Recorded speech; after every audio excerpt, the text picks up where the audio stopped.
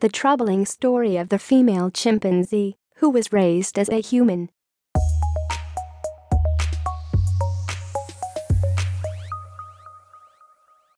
Hit the subscription button and ring the notification bell. This way you'll be the first to learn about the updates that appears on Inspiring Stories several times a day. Psychologist Maurice Temerlin and his wife Jane decided to embark on a controversial experiment in 1964.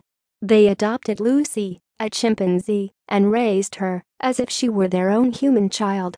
Indeed, she eventually learned to eat at the table with a knife and fork, and even picked up American Sign Language.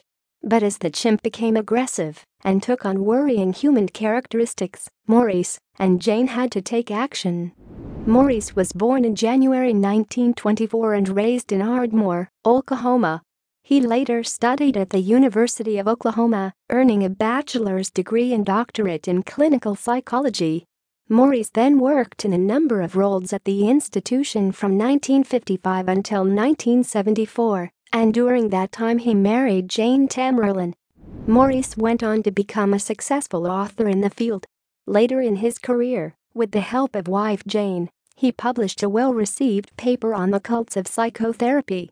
He also worked for the American Board of Professional Psychology and was a member of the American and Oregon Psychology Association.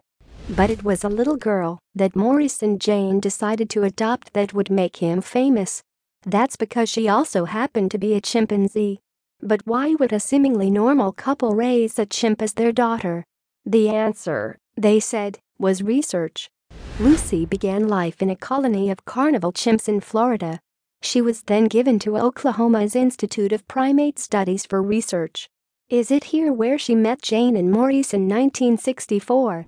Maurice and Jane then adopted Lucy and took her home. Right off the bat, they treated the infant primate as if she were a human baby. She wore diapers, drank from a bottle, and got warm cuddles from her parents. As Lucy got older, she learned to do lots of things that little girls do.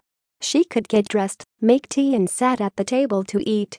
She even learned over 100 American Sign Language words. The primate was able to use the language to describe certain feelings, such as sadness when her mom left the house or when she was dirty. However, Lucy's behavior began to change drastically as she developed. Primatologist Jane Goodall witnessed this bad behavior for herself during a visit in 1972. She wrote that she watched the young chimp make herself a gin and tonic and then sit and drink it while watching television. Lucy's bad behavior didn't end there, though. From violent outbursts to masturbation, the chimp became too much for Maurice and Jane to handle. As she had reached sexual maturity, her parents thought that meeting a male chimp might help. Lucy, however, didn't agree. By all measurable counts, she believed she was human, The Atlantic wrote in a report about the primate.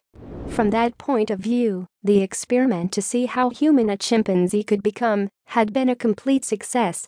Lucy's refusal of the male chimp signified just how dramatic the change had been.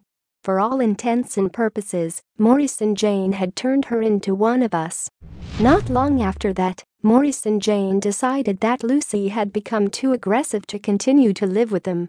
They chose to send her to Africa to a primate sanctuary. Located on an island on the Gambian River in West Africa, the Chimpanzee Rehabilitation Trust catered to orphan chimps. The couple employed Janice Carter, a psychology graduate student from the University of Oklahoma, to stay on the island with Lucy for a few weeks. They aimed to help the chimp by easing her into her natural habitat. Janice then set about the task of preparing Lucy for the challenges brought by life in the wild.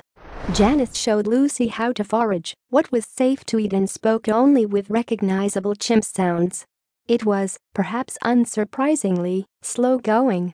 In the short film Lucy, Janice described the experience to director Alyssa Chee. She didn't have a clue how to survive. She wouldn't even try. It's possible that, for the primate, going from using cutlery to picking berries was a harder transition than anyone involved had realized. What began as a 3-week trip for Janice turned into a decade-long residency in Gambia. Lucy's need was so great that she felt unable to leave. Janice told director Alyssa Chi, "I just did what it took for Lucy to be independent." Eventually, Lucy began to get used to her surroundings. Janice took that as a sign that it was time for her to make an exit, so she dutifully left the reserve. A year later, she returned with a film crew and brought with her some of Lucy's things. And upon her arrival, the two shared a tender hug. The reunion didn't last long, however. Once the cuddle was over, Lucy wandered away. For Janice, that was a clear indication that the chimp's integration into the colony had finally been successful. With her job done, she left once again. Sadly, just 12 months later, Lucy was dead. Her bones were discovered in the camp Janice once called home. Reports of Lucy's death vary. What is certain is that she disappeared in September 1987, and her partial skeleton was discovered weeks later, with her hands and feet missing. It is also believed that she was most likely killed by human hunters. The Gambian Chimpanzee Rehabilitation Trust, however, categorically denies that Lucy was killed by poachers. On its website, a statement reads, "Disease, a fall, drowning, a snake bite, or even depression are each more likely causes of her death than being killed by poachers." The statement continues, "The very limited bushmeat trade in the Gambia rarely includes monkeys and certainly not chimpanzees." It also denies that Lucy's missing hands and feet indicate she was poached. The nearest market offering such items is a very long way down the coast of West Africa. Whatever the truth, Maurice and Jane Temerlin have come under criticism for their decision to raise Lucy as a human.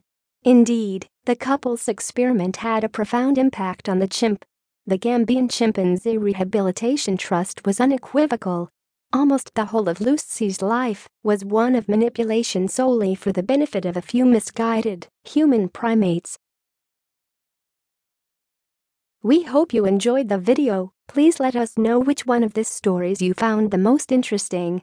And if you like the video, click on the subscription button and turn on notification so you will be the first to know when we put out a new video. We thank you for watching, and we hope to see you next time.